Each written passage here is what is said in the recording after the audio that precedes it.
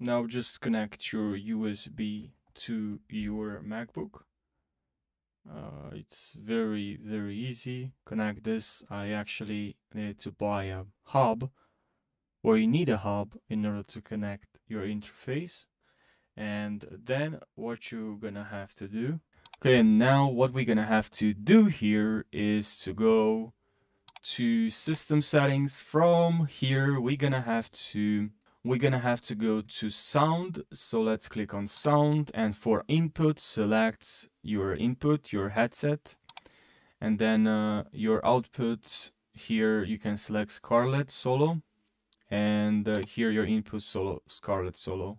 Okay, and just make sure you plug in your headset. But what I do right now, I just select here the Scarlett Solo, and then here I selected my AirPods. So you can go like that, or you can just plug in your Scarlett, your headset, and then you can hear your headset, your audio through your Scarlett